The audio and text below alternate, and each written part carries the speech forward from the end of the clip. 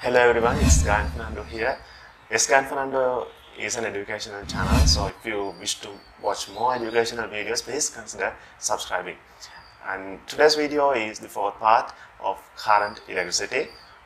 And in this video, we are going to talk about series and parallel electrical networks. So this part will be important because not only for electricity but also for magnetic fields as well as electronics, because we can find resistors in those lessons also. So let's start the fourth part of current electricity.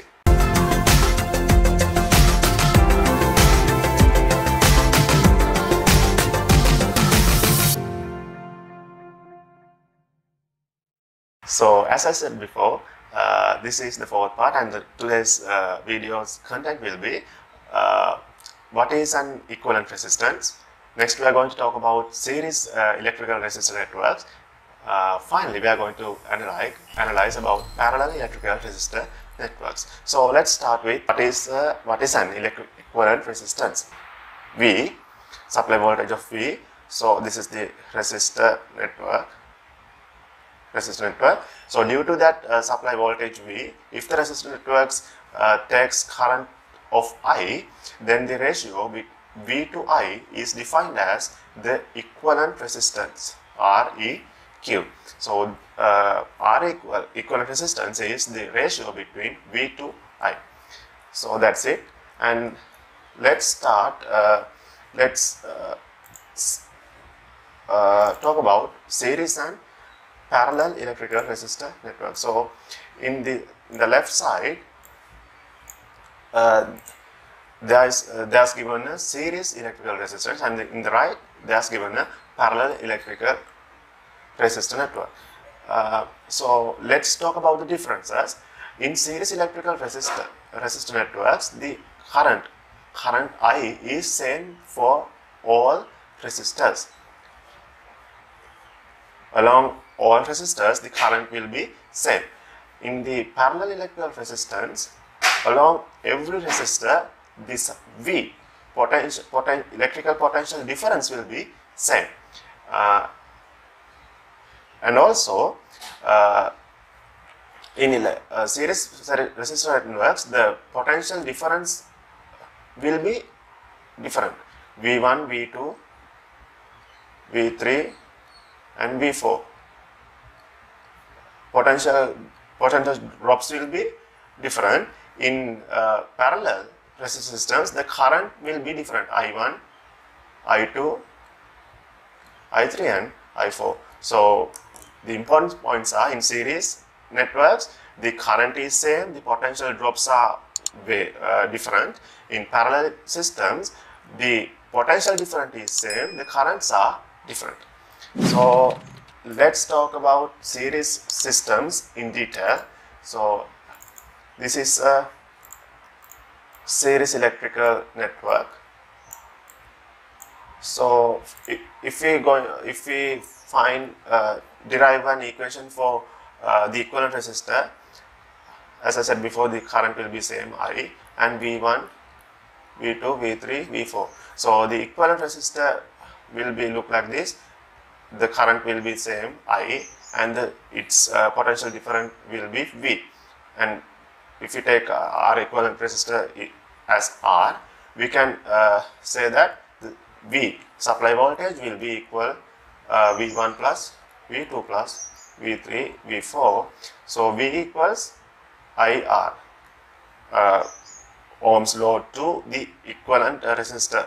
So V equals IR. V1 will be IR1, IR2, likewise IR4, IR3.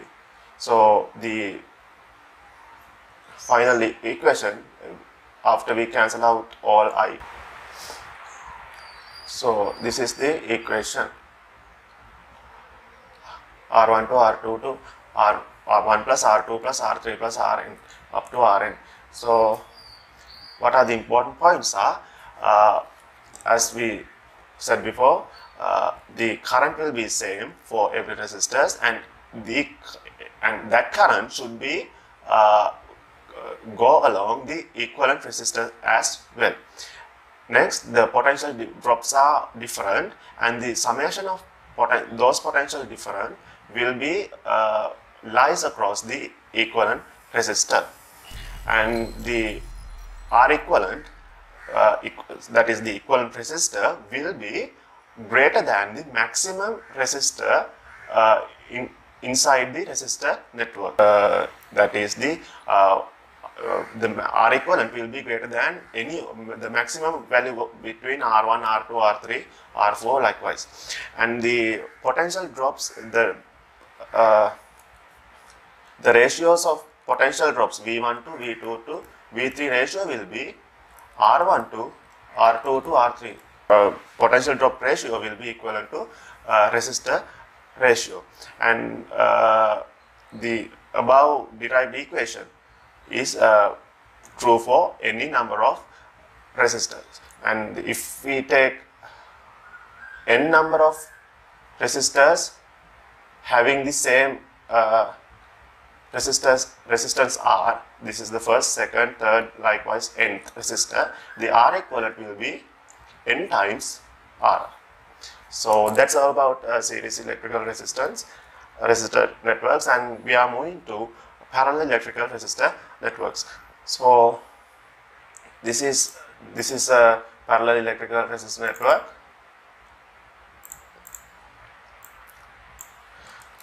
Across every resistor, the V will be same. The V supply voltage potential difference will be same. The current will be different, I1, I2, I3 and I4. So if we draw the equivalent resistor, its current will be I, and its potential drop will be same as the any of resistor. So its V is same. So this is the R equivalent resistance. So we can see that I is equal to I1 plus I2 plus I3 plus I4. So if we use Ohm's law to equivalent resistor, I equals V divided by R.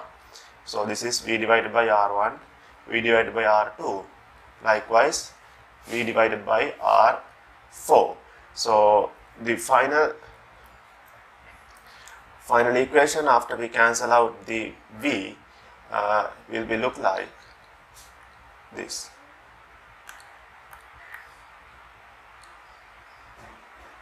1 over R equivalent equals to 1 over R1 plus 1 over R2, 1 over R3, likewise up to 1 over Rn. So the important points will be the potential drop across all the resistors will be equal, and that the potential drop will be equal to the potential drop across the equivalent resistor, and the current across resistors will be different, but the summation of these currents will be equal to the current across the equivalent resistor. Substitute R for every term, R2 to R, likewise the R equivalent.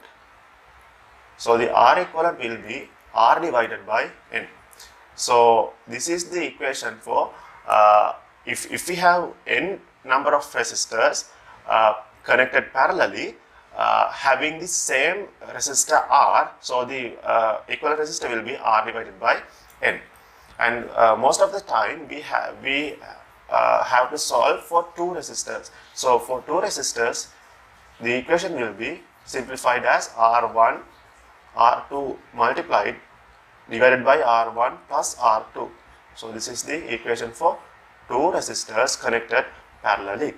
And finally, the equivalent resistor of the parallel system will be lower than the lowest resistor in the system, and the current the ratios of between currents I1 to I2 to I3, the ratio between current will be equal to the ratio between reciprocals of resistance, reciprocal of R1 to reciprocal of R2 to reciprocal of R3.